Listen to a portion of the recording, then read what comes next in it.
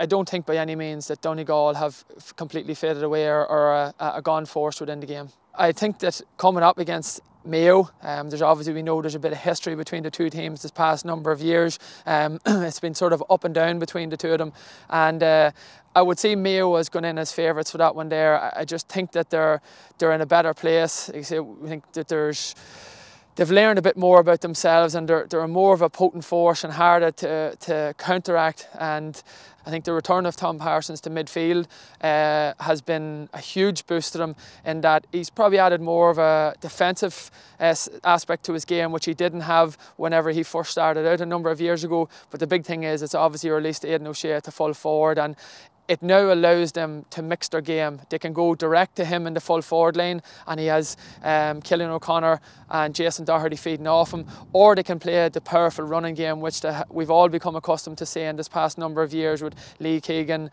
and Colin Boyle bombing forward from defence. So I think it just makes them very hard to plot against now. You don't know whether you should be dropping men back. If you drop men back, obviously you can try and pick up breaks around Aidan O'Shea, but then you're also inviting them onto them. So I think they're definitely a more potent force this year.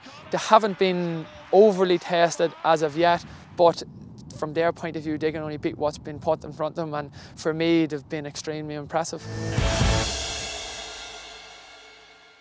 GAA, be there all the way.